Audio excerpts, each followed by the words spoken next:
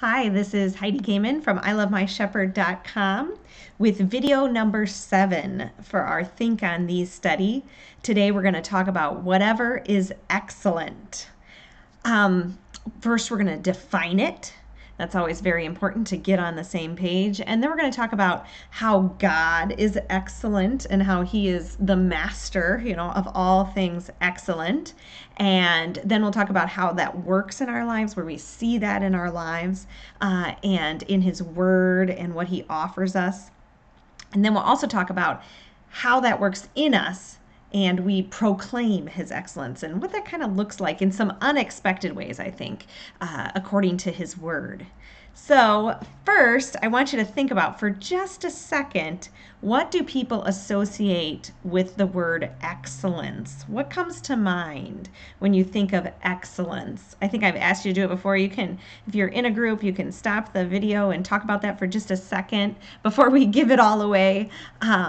Or you can keep going and just kind of think and jot some notes in your paper for later. But what do you think of when you think of the word excellent? Some of the things that I wrote down include goals. I often think of someone who can really set some goals and reach for the top, right? Top notch work is something else I wrote down. Just the very best of what is being done, whatever it is, whether it's like an athletic performance or academics or maybe a performance of some kind. Actually, excellence, I think, in our culture is kind of associated with performance. We don't always associate it with motherhood. Oh, you could, but I don't think that's something that you normally hear someone talk about being excellent at keeping your house clean or making sure children stay alive, things like that. But we think of excellent schools and put a blue ribbon on it, right? How about expected behavior? Sometimes I think excellence comes with expectations. So you are excellent when you meet the standard and go above it. There's a behavior associated with it. And all those things I said, like I said, kind of are associated with action or performance or something we do. And as always, God's word takes things in a very different direction because while God is concerned about what we do, his primary value is in what he does for us and how he sends his son for us and how that excellence is played out through him and not us, right? Chief of sinners, though I be, Christ Jesus shed his blood for me. So let's define it first. Let's define it and get on the same page. So there's some more information and a link in the viewer notes if you'd like to check out more. But I'll start with some basics. The really interesting thing about the Greek term, which is aretē, is that it is intimately associated with moral excellence. So there's an aspect of morality to this excellence that we're talking about. There's virtue is another translation, perfection, good, and upright or righteousness is associated with it. So when you hear those things, you kind of start to think about, well, that's a little different than what we just talked about culturally when we think of excellent.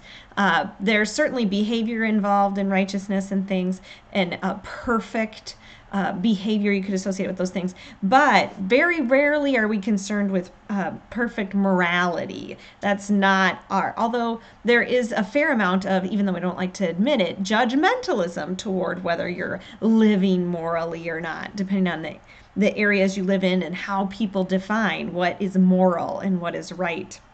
It leaves us in a conundrum of tension, if you will, where we feel the pressure of moral expectation and judgment, but there's no stated norm. There's no thing that is right that we need to fulfill. And then, of course, every time, no matter what it is, we're not going to be able to do it. We're going to be imperfect when excellent in the Greek is associated with perfection. So the beautiful thing is that it causes us to turn. And remember lovely from a video a couple times ago, we're going to turn toward God. We're going to Look to him for perfection. And so that's the first section of our video today, is we have an excellent God. He surely is excellent. Let's look at what some ways to kind of define this throughout Scripture. I love to look so we can hear Scripture, interpreting Scripture from Old Testament, New Testament, Gospels, and Epistles. So we're going to step in different places today. So first, Deuteronomy 32, verse 4. Deuteronomy 32, verse 4. And this is a cool passage from Moses when he is handing over the leadership reins to Joshua to go into the promised land. So Deuteronomy 32, we'll read 3 and 4. Says, "For I will proclaim the name of the Lord, ascribe greatness to our God. The rock, his work is perfect, for all his ways are justice." So God is perfect, the rock, and I love it's like capitalized in my Bible, the rock. When I think of the rock, I think of the Tooth Fairy movie guy. What's his name? Is it Dwayne Johnson? I don't even know if that's his name. We'll have to Google it, right? But I think of the rock, and think of that then as the creator of the universe, not the actor guy, but the fact that he is that like solid structure, solid man, solid spirit, solid everything that we can rely on, that we stand on, that foundation. It's really comforting, I think, to think of just this very solidness of God in his perfection. So he's unchanging. It doesn't change and shift like the wind, like our other relationships do, and things in this world and opinions and things like that. So God is perfect both in his justice, it says, for all his ways are justice, which is important. We went over that in a different video, but also his love.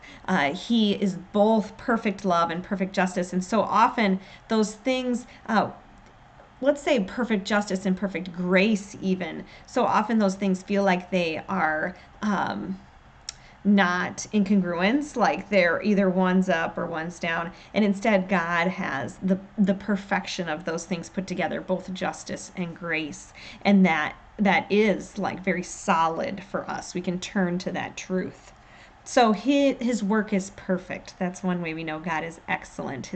His work, what he does for us, what he does in his work as creator, as savior, and also as spirit in the Trinity.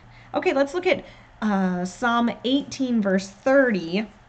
This passage is pretty cool because it's actually found in 3 places in Scripture, which is pretty different when you find the exact same psalmody in different places. It's also in Proverbs 30, verse 5, and it can also be found in 2 Samuel. Psalm 18, verse 30. This God, I love it, this God, his way is perfect. The word of the Lord proves true. He is a shield for all those who take refuge in him. So first we had the rock, and now we have the shield. It's a really cool combination. We have both our foundation, and then we have something that stands between us and the dangers in the world and the dangers that we encounter with Satan and sin and all of his dominions and things like that. This God, his way is perfect. So his work was perfect, but also his way, which I think is more associated with his thoughts, with the way he does things, kind of how he is, who he is, more than what he does. All of that is perfect also. And it's associated with the Word. And remember, Jesus Christ in John 1 is the Word made flesh. But the written Word, too, proves true. That we need to be reminded of constantly and proclaim constantly, that his word is true. When we don't know what is morally excellent, we don't know what the right way is, we just turn to his word and find it, and also find grace for our failure and grace for when the world looks so broken and ugly and not so excellent. God is true. This God, it says. So he is our shield. Sometimes we need a shield from other people's morality. We need a shield. Maybe some of you have experienced abuse or have a friend or family member who has. maybe you have been sexually assaulted, or maybe someone else's iniquity has been put on you. They have taken advantage of you in some way. I think that's a really difficult thing when we confess our own sins, but then there's these sins that are a result of other people's decisions and actions that come into our life, and that can be a really painful thing. You're not sure how to deal with it. Do you confess the sin when it is someone else's? I think that the short answer is yes, because we can be cleaned, we can be cleansed of whatever sin that is, whether it is from our own ignorance, our own lust, and our own idolatry. I guess you could use all these fancy words, but we also do experience the consequences of just sin in the world around us, in our communities and in our world and our lives and our families, and then also the sin directly placed on us from maybe a broken marriage or just very difficult things that we encounter. And this shield can be really important to know that God, He stands between us and other people's junk. We want to be able to be in life together with people. That's really important. We don't want to shut ourselves off. Satan loves isolation. But we do have a shield. God protects us, and He also stands in that gap when things have happened to us, that He helps us to set boundaries for the future. And then also that shield, I think, just so often is His love and His grace and His absolution for whatever sin it is, yours, mine, and ours, and all the other things, that He is that shield, that forgiveness lives in and out of us and around us through Christ Jesus, no matter what befalls us. All right, let's go on to Isaiah 25. We're getting our Old Testament on right now. Isaiah 25, verse 1. O Lord, you are my God. I will exalt you. I will praise your name, for you have done wonderful things, plans formed of old, faithful and sure. Wonderful things. I think things that are full of wonder, things that are supernatural. And I would say that we could certainly classify that then as excellent, out of above and beyond the top notch we could ever set in this world is the way God works. He doesn't have to work within our bounds and our means.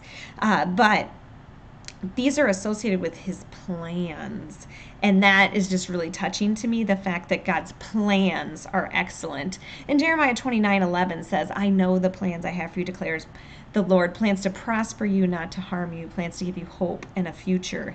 Those plans are excellent plans, even when they don't maybe look excellent to us at the time. And maybe when we need to remember that God has that eternal perspective. They are eternally excellent, maybe not feeling momentarily excellent. And that's really hard. It doesn't make it any easier sometimes when you can't see the plans, but just being reminded of the truth that they are excellent, that He has some plans and some future, and it is excellent for you and for me and for His kingdom, the community of God. So we have this excellent God. Another way that you can see it in the New Testament is pretty unique. Let's look at Colossians 1:15 through 19. Colossians 1:15 through 19. And maybe your Bible has the subheading right above these verses, the preeminence of Christ. Preeminence of Christ. And let's read about that. I think this is very much associated with His excellence. He is the image of the invisible God, the firstborn of all creation. For by Him all things were created in heaven and on earth, visible and invisible, whether thrones or dominions or rulers or authorities. All things were created through Him and for Him, and He is before all things, and in Him all things hold together. And He is the head of the body, the church. He is the beginning, the firstborn from the dead, that in everything He might be preeminent. For in Him all the fullness of God was pleased to dwell, and through Him to reconcile to Himself all things. We're going to stop there. I read a little far, but that, I think, kind of sums up God's excellent in this giant preeminent being, that God is God and we are not, and he is in charge. He has this authority. So God's authority is excellent in our lives. He has control, whether we like it or not. And when we submit to that control, when we recognize that control, just the relationship that comes from it is so helpful. It is associated with that rock that we have. We can rely on it and rest in the rock when we recognize his authority for the plans in our life. And then also just like he was there in the beginning. He was there before the earth was formed. He had these plans long ago, and he'll be there at the end and beyond. He has a plan for the new creation, and all of that is excellent. This passage really reminds me, and I'm sure a lot of the Nicene Creed was developed off of some of the things in here. It talks about he's visible and invisible. And so when we say the Nicene Creed, we say God of God, light of light, very God of very God. What does that even mean? We should look it up as a group or an individual studying, right? Google it. Look it up in your hymnal or ask your pastor. These are some cool things to root out in some traditions, some routine things that we do to confess our faith. It is excellent, my friends, to confess it together, though, to say he is God of God and light of light. And what does that mean then for our lives? And we talked about the word already. We talked about him being our foundation. But here I think we see that he is the authority. And we often think of Christ as our Savior, which is most certainly true, that he suffered and died for us, that he loves us individually as well as communally. But let us also not forget that he is an excellent God. He's divine as well. His human nature and his divine nature exist co-eternally. It's just this beautiful, complex theological thing. But we also, it's important, I think, that we recognize morality and perfection associated with all persons of the Trinity. And that's because we often can easily miss the excellent work of the Spirit in us, the excellent work of Christ dying on the cross and rising again, and then ascending into heaven and sending us the Holy Spirit to do that work in us, to live out and shine through us. And so we then are designed for that Spirit to live in excellence. We are never going to be excellent on our own. We might do some excellent things, but we rely on an excellent Spirit in us to live and to work. And let's see a little bit of how he does that in the next section we have here. 1 Peter 2:9. 1 Peter 2:9.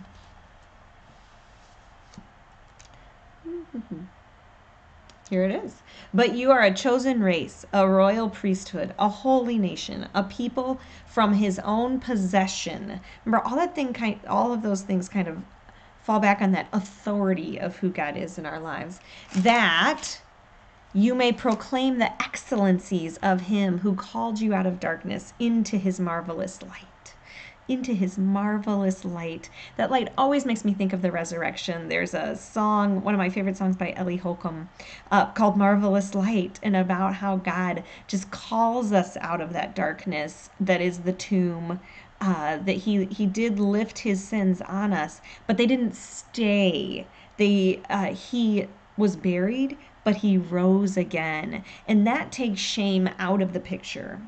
Because we have Christ in our lives, because he is our Savior and he can walk out into the light, that is what we proclaim. Yes, we proclaim the cross of Christ crucified, but we cannot stop there. We proclaim his light. His light is marvelous. It is excellent. So let us show that to our neighbors around us. And that's the Spirit's work. Like, we'll never do it on our own, but the Spirit works in us and through us and in our lives to say, look, this is the Savior of the world. Isn't he excellent? Look at what he is doing in her life and in her life and in her life. So I think that this is easily thought then of doing the big things are excellent. Doing a holy ministry is excellent. Or doing something great and grand and writing an amazing dissertation is excellent.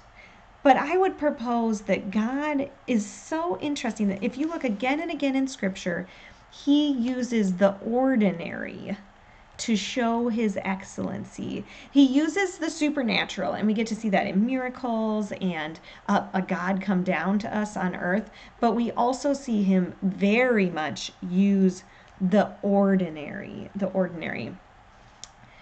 I think it is most helpful to look at a passage that again uses the word for excellent in 1 Corinthians 12 and 13. This passage will probably sound really familiar to most of you, but hopefully in a new application of it. How does God work His excellence and His light shining in our lives through the ordinary? Let's see.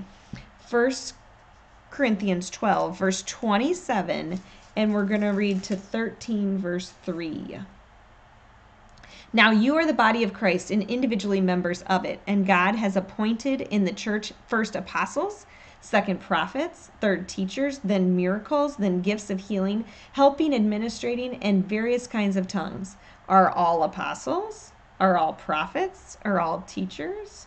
Do all work miracles? Do all possess gifts of healing?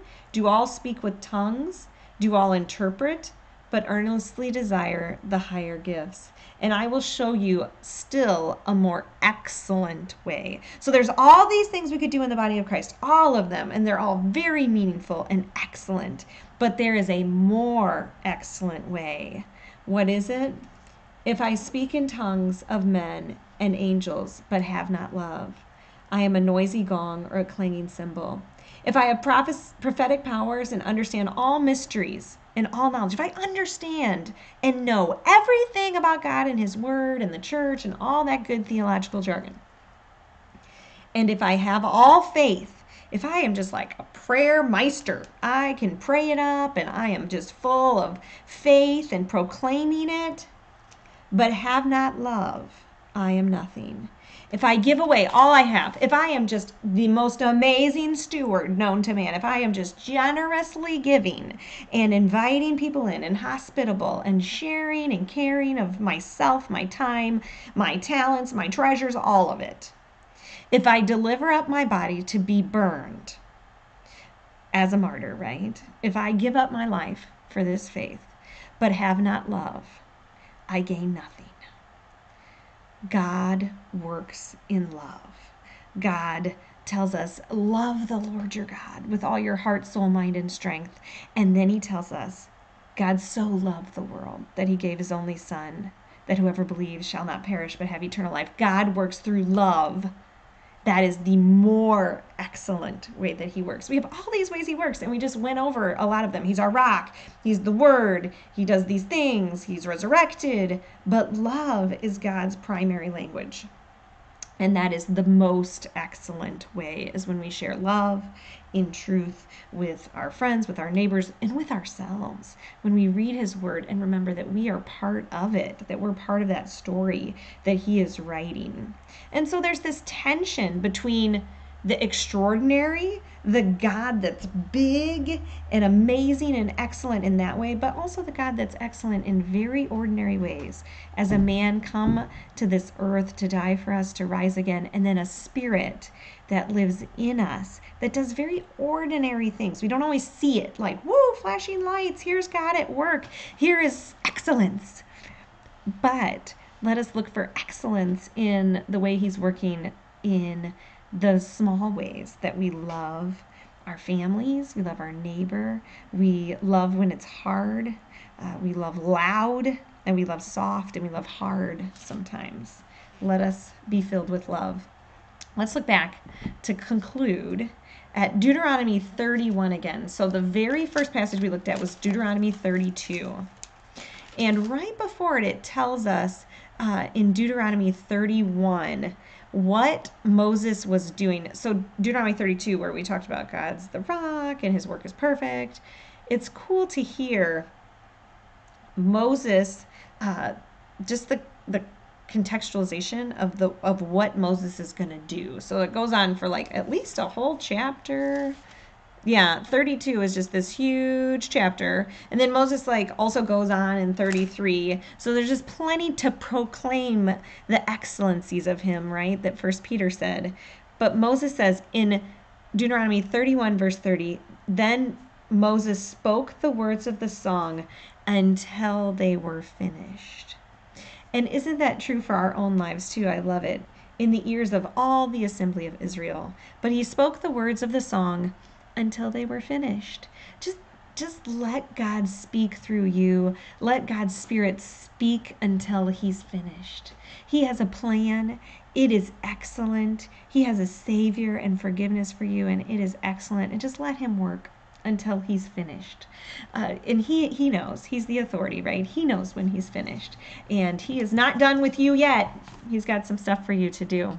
And I am thankful that you have invited me in to be a little bit a part of teaching and learning and growing together. All right, we have our last video coming up next. So look for the last one on worthy of praise, worthy of praise. And I can tell you that it will be a joyful video, I think. So I'll see you next time.